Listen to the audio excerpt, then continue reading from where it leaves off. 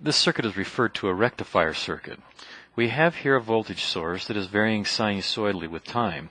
Half the cycle it's greater than 0, and half the cycle it's less than 0, with an amplitude of V sub p.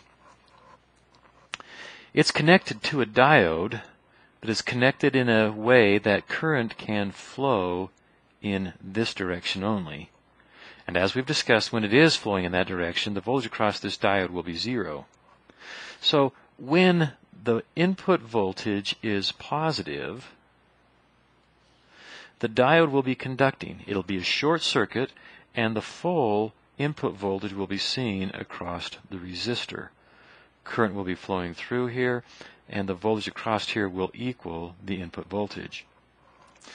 But when the circuit, or when the source, reverses its polarity so that the voltage here is less than the voltage on this side of the circuit, the diode won't conduct. It's in a reverse bias mode, and the entire voltage drop across this, or the entire source voltage will be dropped across the diode in a reverse bias polarity. Because it's not conducting, no current will be flowing through the resistor. No current through the resistor will give a 0 output voltage.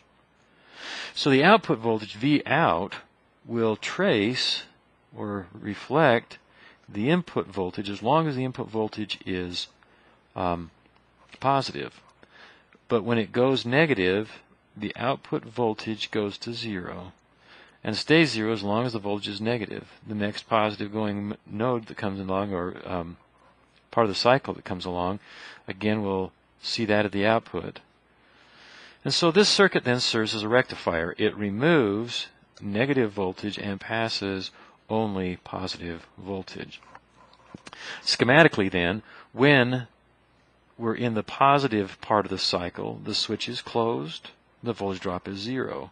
During the negative part of the cycle, the switch is open and current is 0, so the output voltage is 0.